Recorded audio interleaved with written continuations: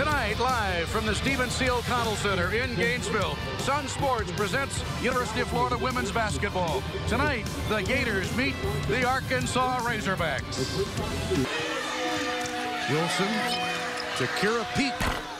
And Peak for three on the left side. Well, on cue today, because I asked Tom Cullen, who does he need? One of the things we're going to talk about all night is how similar these teams have been. Bonds with the air ball, but Sveti there to clean it up. In their results, in all the close games they play. Oh, she's shooting the ball with a lot of confidence. That was all Sveti. Bonds has hit the last three Gator hoops. Gatling with the three ball. Gators still shooting 60% tonight. Turning up the D right here.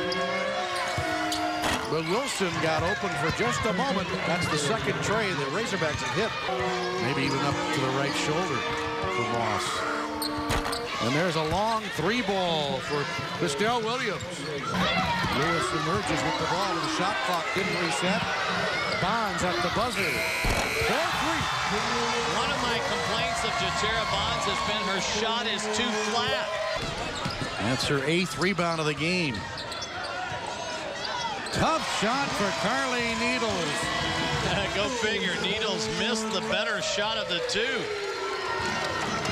On a 6-1 run, trying to close out the Razorbacks with 1:40 remaining.